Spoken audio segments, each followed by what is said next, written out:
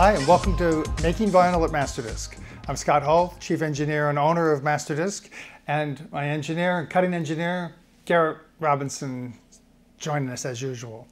Our short subject for today is the marker. It's the spiral. It's the thing on the record that nobody really knows it's there, but everybody knows it's there. What the heck am I talking about? For those daring enough to recognize it. Well, basically is how do you know where track 2 is? There's a little extra space. So if you can't see it on here, we'll do a close-up. So about halfway through this side, there's a little space. On every record that you have that's more than one track, you'll see those little gaps. And people always wonder how they're made. It's very simple. The speed that the cutter head is moving across the disc is relatively slow while the music is playing. And then when we get to the end of the track, we press a button on the remote here. It's called marker.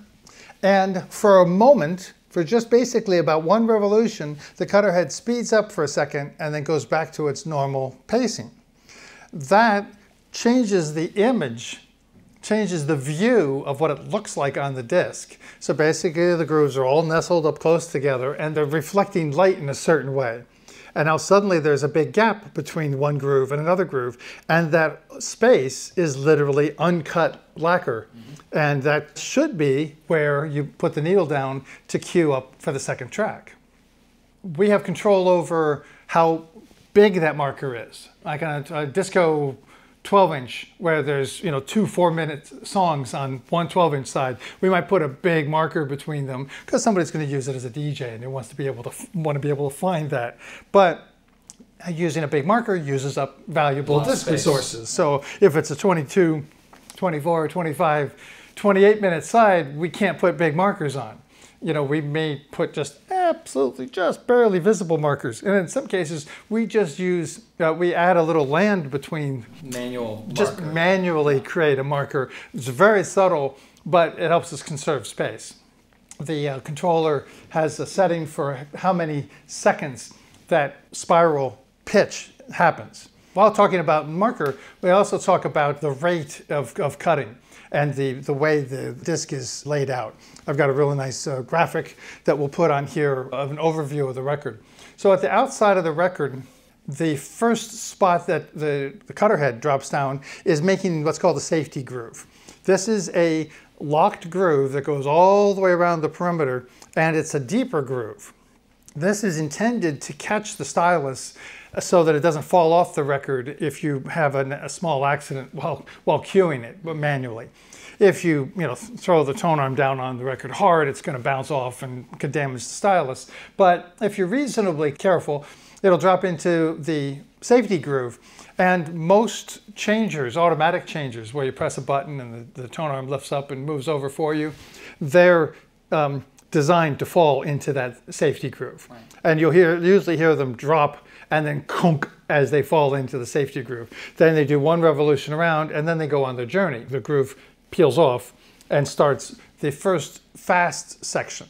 Fast being a term because that's it's labeled on the button called fast, but that's just a higher speed motion of the lead screw as the cutter head moves across.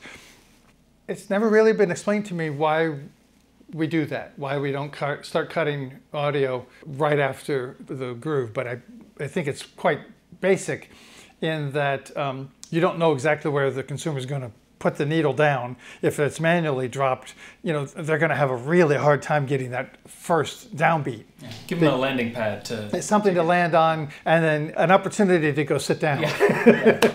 Yeah. Also, the noisiest part of most pressings is this first inch. So it's an area where we kind of, we wouldn't record audio unless we really needed to. Now, for those that like to be creative, there's no reason we couldn't put audio in that section. We absolutely can. It's not standard. Mm-hmm. And your consumer might think something's weird, but it could also be very cool. To this point, I don't know if Jack White's done that or not. He probably has. He's done pretty much everything else that you could ever imagine with putting crazy things into records, including records pressed with liquid in the middle of them. Yeah. That spins outward when the record spins, and it's trippy, amongst a lot of other crazy things. So, safety groove, fast. Then our first audio comes just as soon as the pitch drops back down to our basic pitch. Then it moves across the record until we get to a band between the two songs. That spiral or marker or band, or even sometimes referred to as a time marker, so all just different names for the same thing, that moves the cutter head over a little bit for just a few tenths of a second, half a second maybe, about one revolution or a little less, and continues on until we get to the end of program where we press the fast button, and that's what causes the needle to move quickly into the locked groove at the end. Some changers actually sense that quick motion laterally, and it mechanically lifts up the tone arm before it reaches the locked groove. The idea there is they want the needle to come out of the groove because it's just repetition and noisy, and it wears out the stylus and wears out the record. But if you put music in the lockout, which is super cool. Super cool, and of course we can do that. Then the consumer that have an automatic reject turntable won't hear it, or it'll be interrupted. Again, no reason why we can't make audio go all the way to the locked groove, but there is a specification made by the RIAA, coincidentally same people that specified the filter frequencies we talked about another time.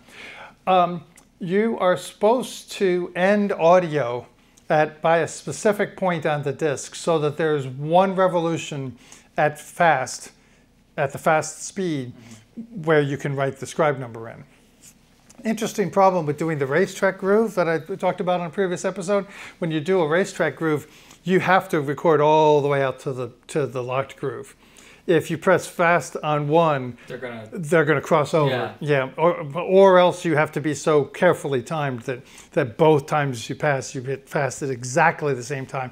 And it happens so quickly that you would scrap parts, you'd go through a box of lacquers well before you got the project finished.